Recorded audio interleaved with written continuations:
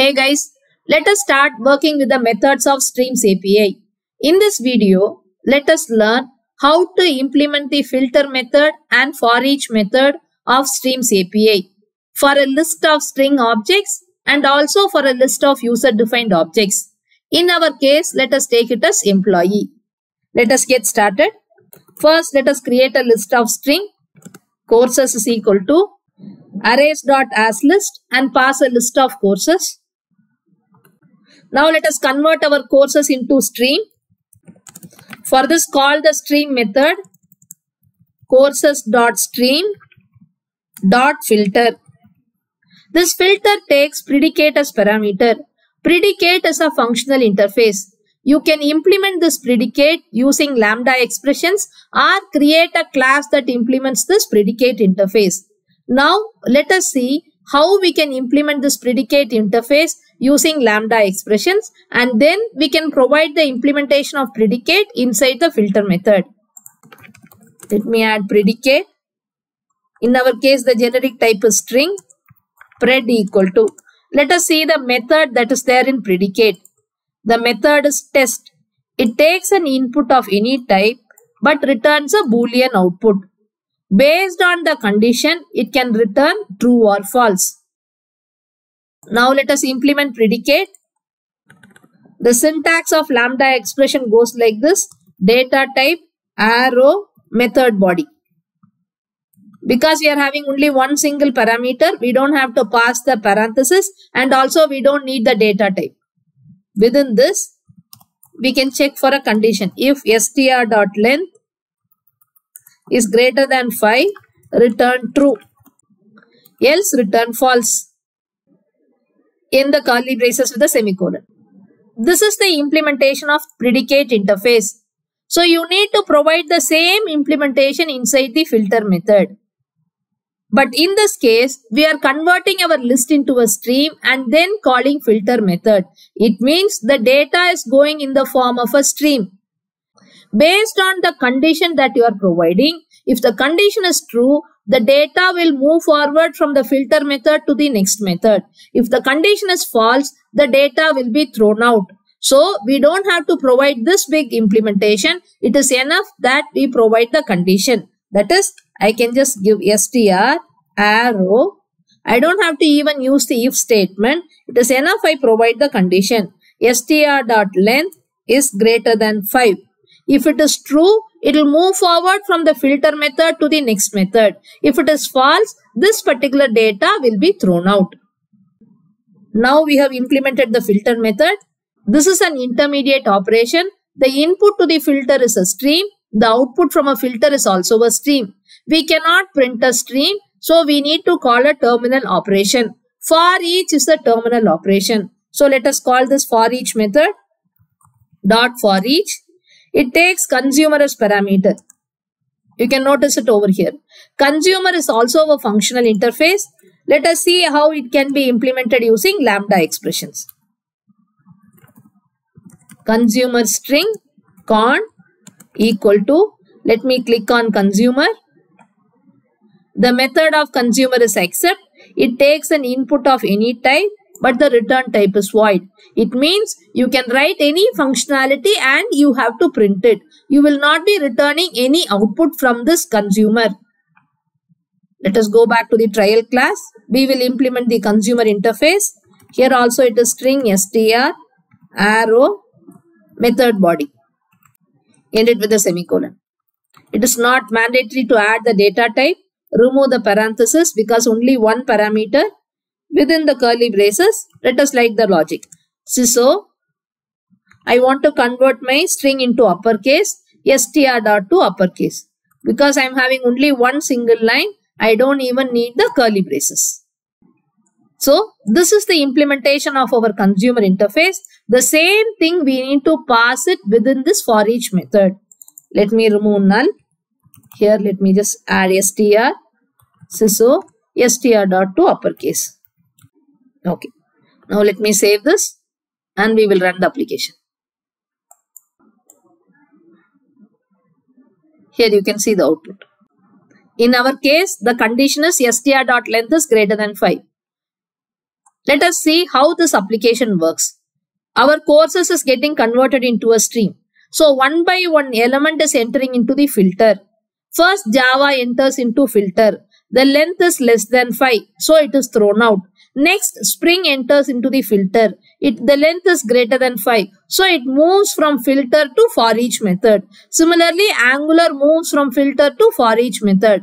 The other three elements are having length lesser than 5. So automatically it will be thrown out. So the output of this filter method is a stream which is going to have only Spring and Angular.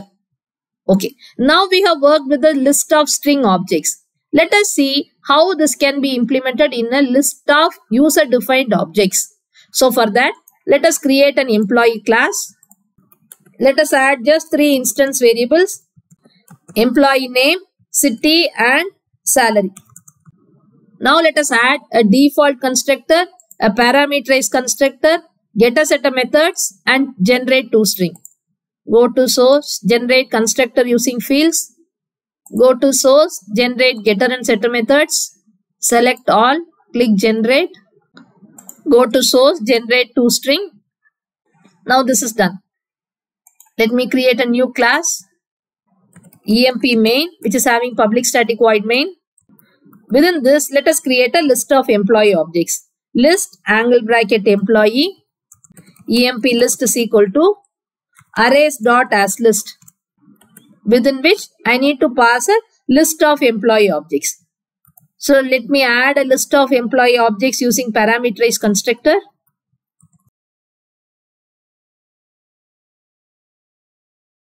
This is giving me an error because I have not imported list. Okay, now our list is ready. The next step is we need to convert our list into a stream. The method is stream. emp list dot stream dot filter. Now within the filter method, we need to provide the implementation of predicate.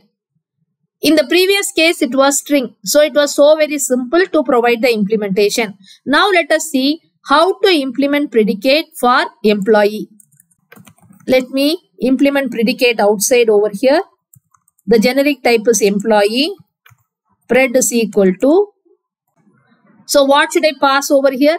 Predicate takes the generic type as parameter, that is T. In our case, this T is employee. So I need to pass an employee object, arrow, method body.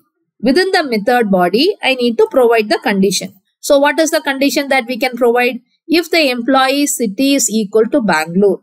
So emp dot get city dot equals Bangalore.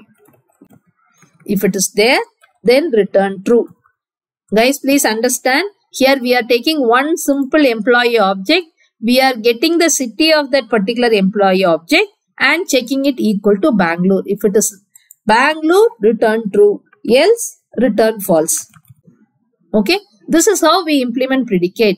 In this case, as I told you, a list is getting converted into a stream. So one by one employee object is entering into this filter method.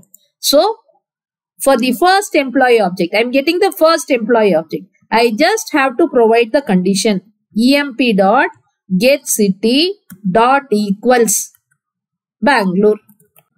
That's all. It is enough that you provide the condition. The condition for filtering the data is the city of the employee should be equal to Bangalore. How to retrieve it? One by one employee object only is entering into the filter method. In case of filter, it is taking predicate as parameter. So I am getting the first employee object. I am checking if the city is equal to Bangalore. emp dot get city dot equals Bangalore. Okay. In the next line, we need to call the terminal operation forEach. forEach takes consumer as parameter. So how can we implement consumer? Consumer, in this case also it is employee, con equal to, what does consumer have? Consumer is having the method as accept. It takes one parameter but returns no output. The parameter should be of type employee and we just want to print the employee object. We have overridden the toString method, so automatically it will be printed. In both the cases, you don't have to add the parenthesis. It is just one parameter, right? Okay. Now, I can use the same implementation here also. Okay. If you notice, it is giving me an error because I have not saved the employee class. Save all. Now, let me run this. Here you can notice I am getting the list of employees who belong to Bangalore. What if I want to give a different condition? So I can just do the same thing. emplist.stream.filter. Get the list of employees whose salary is greater than 10,000. Filter. So here it is emp arrow. emp.get salary greater than 10,000. If you are comparing string literals, you need to use equals method. If you are comparing numeric values, you can give greater than, less than, greater than equal to, or equal to. Dot for each. This time, let us use method references. So let me use system.out :println. This is method references. I am trying to refer to a println method from system.out. System.out is an object of output stream. This is a static variable. So we are using method references using this. Let me save this and run it. Let me add a println in between so that it is visible. This time I have got 4 employees whose salary is greater than 10,000. That's all. Thank you.